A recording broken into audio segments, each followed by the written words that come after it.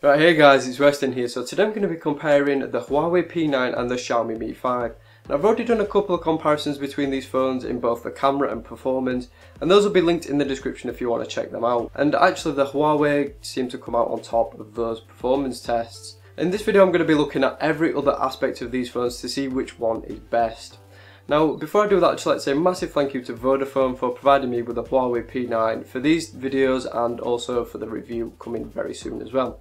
So anyway, let's start off and talk about the design of these phones. And both are really nice. So let's take a look at these a little bit closer. So the P9 measuring at 145 by 70.9 by 7mm thick. The Mi 5 is 144.6 by 69.2 by 7.3. So it's a little bit smaller. The P9 is the heavier of the two, coming in at 144 gram to the Mi 5's 129. So let's take a look at both these phones now. And I would give the edge in the design department to the Mi 5. I just think it looks cleaner, it's much more minimal and much more stylish. I'm not saying that the P9 is a bad looking phone, I just prefer the more minimalist approach of the Mi 5. So yeah, the Mi 5 has a really nice curved glass back, which is fantastic. It looks nice, it feels nice. The only downside is it does attract a lot of fingerprints, and it is a little bit on the slippery side. The P9 does have a metal back, and it's not as slippery and not as prone to fingerprints, but I guess the material choice comes down to your preference. The P9 also has its fingerprint scanner at the back, whereas the Mi 5 has it at the front. Both scanners are really good, but I would give the edge to the P9 in the scanner department. It's much quicker and it's much more accurate. Also, the placement, again, down to your preference, but both are really good. The Mi 5 also, you have to wake the display to use the fingerprint scanner, whereas the P9 works from off screen. So again, swings and roundabouts, both are really good, really accurate, but the P9 does edge it.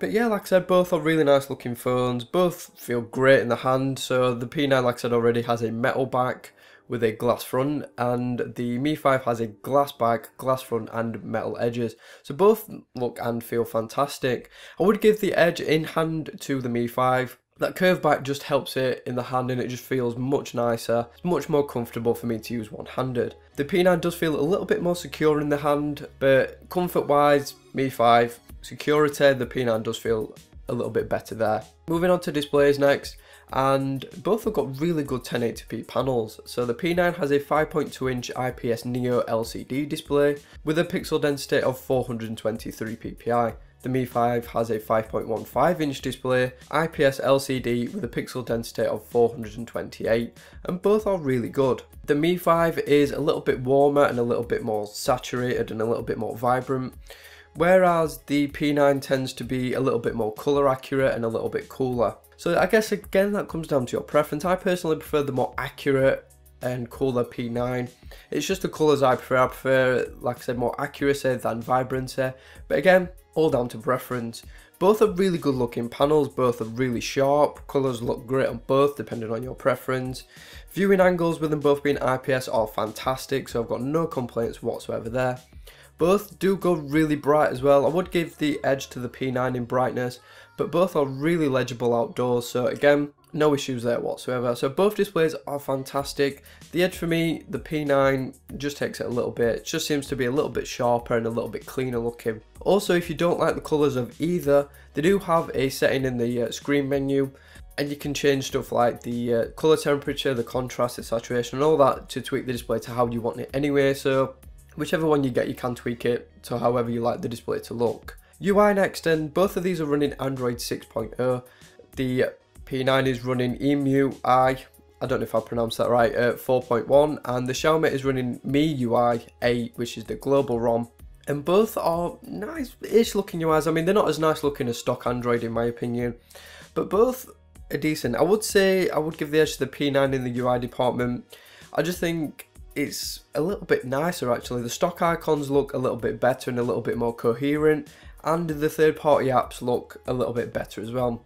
Xiaomi's third-party apps don't look fantastic, to be honest, and even the main apps like Instagram and Outlook, they just look a little bit odd in comparison to how they look on the P9. So I would give the edge to the P9 in terms of UI.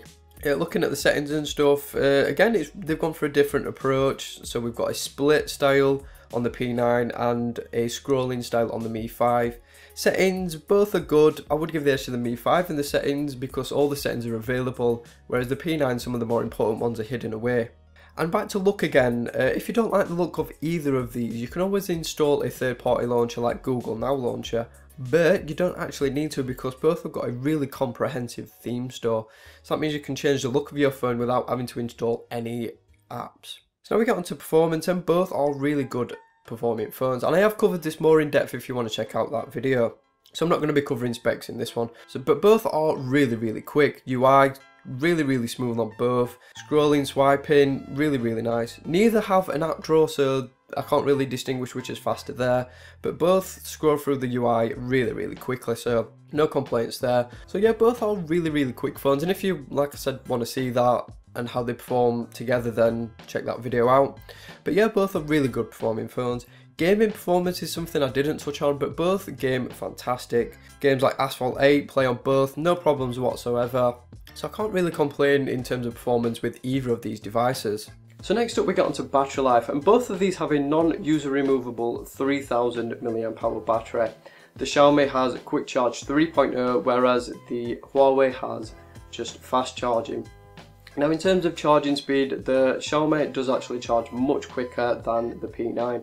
Now I did both these tests from 5%, and the Mi5 charged around half an hour quicker than the P9. Now for charging speeds, obviously the Mi5 is quicker because it has quick charge, but even on normal charging, so that is without quick charge or fast charging, the Mi5 did charge a little bit faster. So if you want a phone that charges up and tops up quicker, then the Mi5 is definitely the way to go. In terms of longevity, both performed really well. I could easily get 1.5 to 2 days use out of both these devices with light to medium use, so we're talking a bit of social media, a bit of web browsing, email, YouTube and all that stuff, and both lasted around 1.5 days.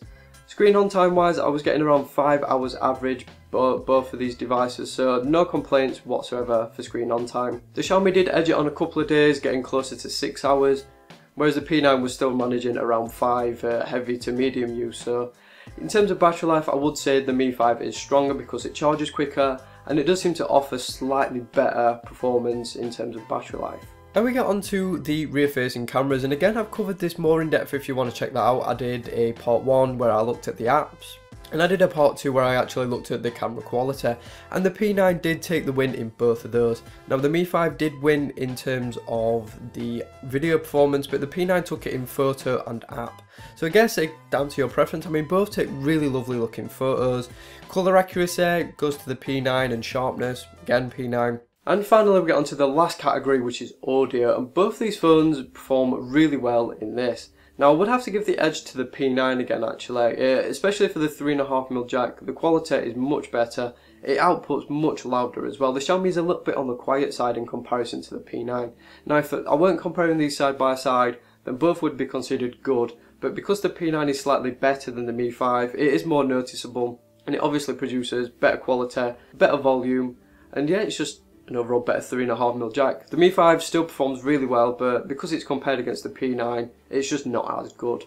Then we get onto speakers, and both are really good. They've both got side firing speakers, which isn't ideal for placement, but both are really good. The P9 is clearer and a little bit louder and less prone to distortion, whereas the Mi5 is a little bit quieter, has more body to it, so it's got a little bit more low end, but it is prone to more distortion. So I guess that swings and roundabouts. Do you like more body, or do you prefer clarity and volume?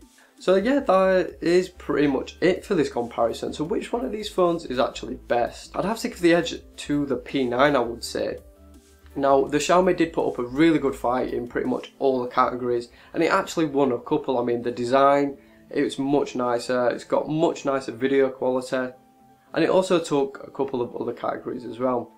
The P9 did seem to win pretty much most of the categories, and thus is the better phone. Now we actually get onto the price of these, and the P9 is actually much more expensive than the Xiaomi, so I guess that might sway your vote a little bit. Now for me, I like price to performance, and the Xiaomi actually does win in terms of that. It's cheaper and it performs near enough identical to the P9 in most situations. So do you want to spend that bit extra for the little bit extra performance gain you're getting from the P9? I guess that's up to you. Me, I actually did choose the Mi5 as my daily driver, and yeah, I'm not disappointed with it whatsoever. Right guys, so that is pretty much it for this video. If you've got any questions about either of these devices, then drop me a comment down below. Anything else, again, drop me a comment. Any likes, shares and subscribe would be really appreciated, and that way you'll get to see more videos like this and all the new stuff I've started on my channel as well. So thank you so much for watching guys, and I will see you all on the very next video.